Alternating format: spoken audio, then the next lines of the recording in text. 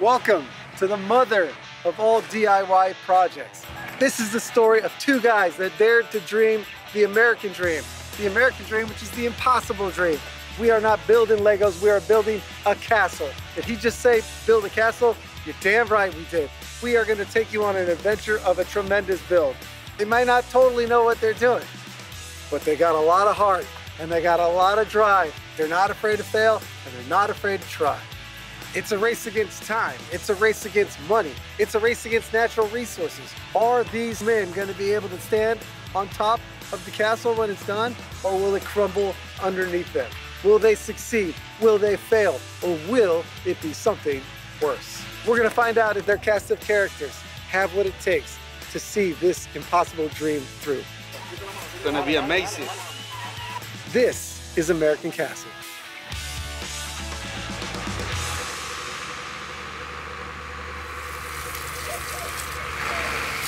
Castles have always been something romantic about them. Like, women love castles; they all want to get married in one. You know, all the, probably because the king lives there, and you know, women want the top dog, I guess. People who are confident from success are probably far more capable than what they used to be. They might even be more intelligent. Small wins build confidence over time. Confidence is important for everyone, and it's nice when you have people who are confident, because then they'll take on like bigger projects. Like, you know, Peter immediately jumped on that machine and learned how to do it very quickly. If the machine does an emergency. Yeah. Okay. Yeah, I put the blade down and the whole I put that one down with the big one down, and the whole thing came this way. So that button stop everything. Yeah. So to push it, you push it in or you push it side? You just boom. Okay. To undo it, to unpush it, you got to okay. Okay, got it. It's one step at a time. You get more confident in what you're doing and make more progress, learn more stuff, and then, yeah, you've succeeded. So then I guess you need a new goal, so you have another chance to fail. It's good. I got it. I think I got it. When I'm learning something new, like the new machines, for me it's just like, let's figure out how to get it done. You have to get it done, you have to get it done now. You know, figure it out. That's what's going through my head. Stone cutting machine, I feel really comfortable I can operate it. If you make it too complicated, or you think in your head that something's too difficult, it's going to be too difficult. Like jumping off a cliff. You know, when you jump off a cliff, if you focus on everything that could go wrong, it looks very, very challenging, right? But if you really focus on taking 3 steps and jumping forward that way, it's not that hard. Where I'm standing may be full of dirt and rocks, but 6 days ago, it was a plush backyard full of green grass and trees as far as the eye could see. 100,000 years ago, this entire land was underwater. Coral was present and pleasant, but it's not covered in water anymore, which means in order to get to it, you gotta dig. So Alibaba is like the marketplace for, I think, all of China. You can buy anything you want, from like small cheap trinkets to mass sell to like giant machines to like Chinese knockoff tractors, and anything they got, even electric cars you can buy on Alibaba. First you got to order the machine. You kind of have to understand it. They don't tell you a lot about it. Then they're gonna try to sell you accessories. I bought a few too many for this thing that we're not using. So you have to understand that and navigate it. And then you got to deal with the shipping. And I try to get them to do door to door, but they don't. So then it's like finding a shipping agent that's good, like everyone else. They'll take care of the paperwork, which is all the tariffs and stuff, and it'll be released from the port, and then you can ship it to your house. The shipping container weighed way too much, 30,000 pounds, and the shipping company expected us to have like a crane.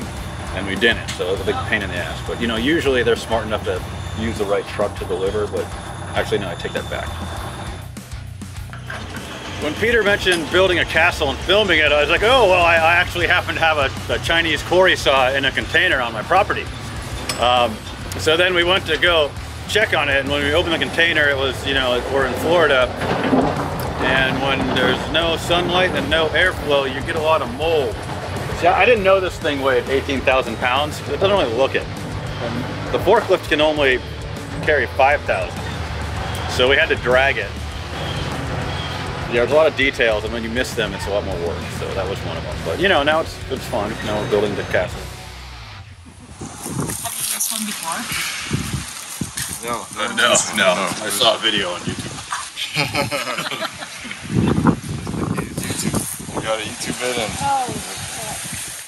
and... In order for this machine to work, we have to make sure that it doesn't fall on its side. How do we do that? We put it on a rail system. Now this rail is extremely heavy. Even though you think it's only one rail, human beings can't push it on their own. So we start with a bobcat or a forklift when we want to adjust it as we continue to cut through the earth. But when the rail slides over, it gets a little topsy-turvy because the ground isn't exactly flat. So how do we stabilize it? Let me show you. We take these blocks of wood, and they may be misshapen, and if they are, well, what the hell? We just get a couple of blocks like we do with this little piece, right? And we put them together, throw them in the key spots where we want the stabilization, and we effectively hammer them into position. We want it nice and tight and nice and level. You see right here where these kind of rivets are, this is where two pieces come together. This is the most important part for stabilization. In order to get this right, we usually use a giant crowbar to crank it up, and then we hammer that sucker in, and that allows this giant machine to kind of move seamlessly back and forth along the track, cutting and sawing into the ground. We started maybe 20 yards away, and we've cut 20 yards by, now it's a rectangle of 20 by 10, so 200 yards, 200 square yards, 200 square, I'm not a math guy. We've cut a lot of rock out, and that's exactly how we've done it with this rail system. Get out of here. As far as the stone goes, so if anyone's ever bought stone before, it's very expensive. Like sometimes you're paying like the stone yard, you're paying like 30 to 80 cents a pound. And you know, as you know, like one cut of that machine is gonna create about 4,000 to 5,000 pounds of stone. So it's like if you want to build anything with thick walls, like and purchase stone, the price is gonna be pretty high. But if you get it yourself, which a lot of stone enthusiasts do, then it costs a lot cheaper. But it's a lot more work. Unless you have that machine, and it's slightly less work.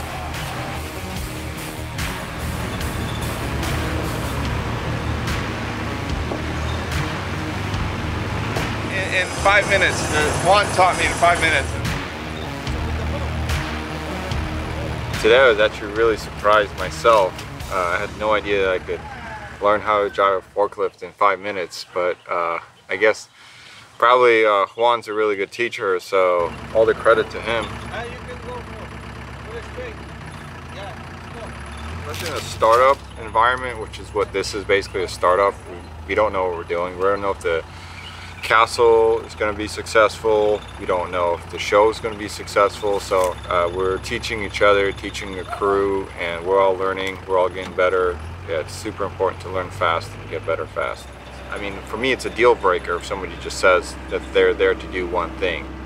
Everyone's got to support each other in many different ways. So if you're only here to do one thing, you're probably fired.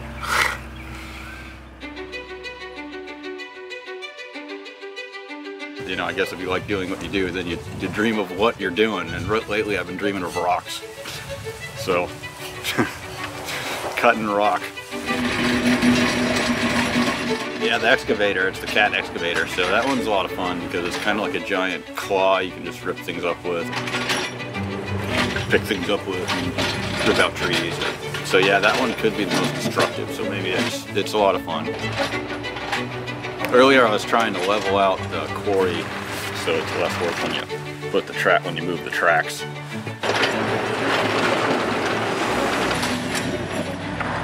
See the rapport between Curt and Juan at work here. See, when we were doing a lot of the technical stuff like cutting rock and moving the rail, everything has to be very precise. But then when it's time to sort of extend the quarry, these two guys do what they do best, and that's jump on machines and go absolutely ham. These guys do not give up.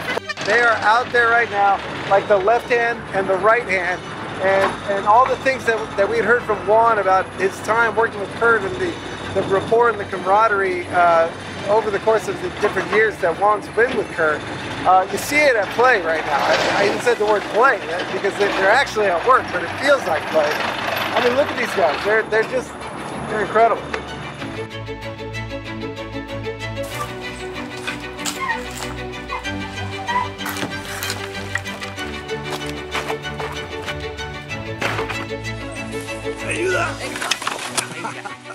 So we try not to do anything incredibly dangerous. But yeah, we try as hard as possible. As we go higher, it's going to be way more dangerous, so we really have to be cognizant of that. Okay, hey, after this, 5-10 minute break, eat something to drink something, okay? Yeah. Make sure you drink, hydrate. Gonna have to be really careful the higher we go.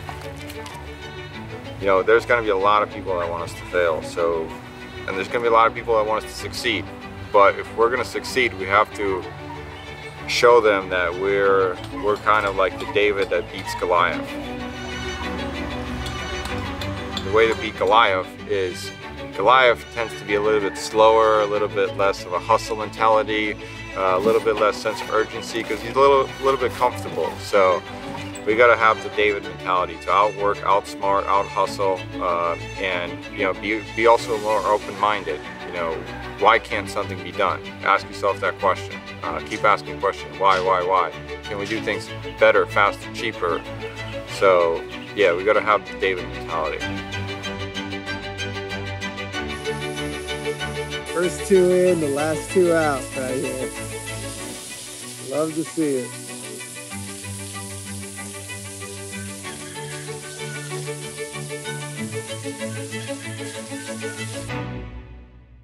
Hey guys, if you liked the video that you just saw, you know, please give us a like or subscribe. We're not experts in YouTube or making shows or anything else, so any help is appreciated. New video comes out every Sunday at noon Pacific time, and that's 3 p.m. for you Floridians. Yeah, thank you.